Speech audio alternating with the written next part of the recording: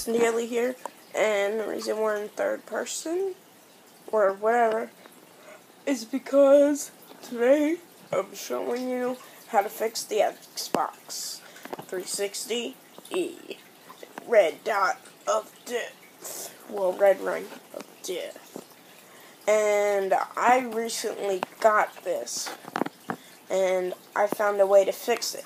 And people who comment on this video, if you do, saying you can't, well, guess what? You can. Even talk to Microsoft about it. I'd show you, but it's already fixed. But I'm gonna show you and tell you how to fix it. So, what you do is, alright, so this is my Xbox 360E. And when you, on any 360 console, if you ever experience red dot of death, take out your hard drive. Do not leave it in. It can break. This one right here, it's broken. I don't care. I could throw it on the ground. It's broken because I left it in and it's messed up. But yeah. So what you do is you turn it on. Whoops. Fail. So you turn it on, right?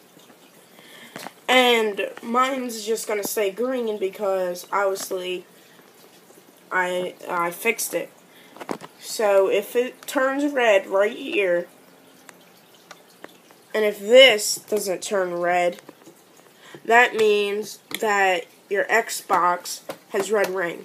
If this one turns red, that means your power supply isn't giving your system enough power, and this is your Xbox 360 saying we're not getting enough power. I don't know why that's up there. So what you do is you go to the back right here, unplug all supplies of power. So unplug everything from it, USB controllers, everything. And what you want to do is you want to it could take 2 hours, it could take a day.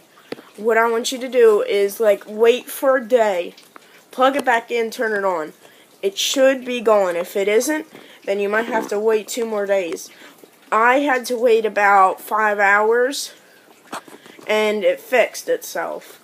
But yeah, so that's how you fix the Xbox 360E or Xbox 360 Super Slim. So, guys,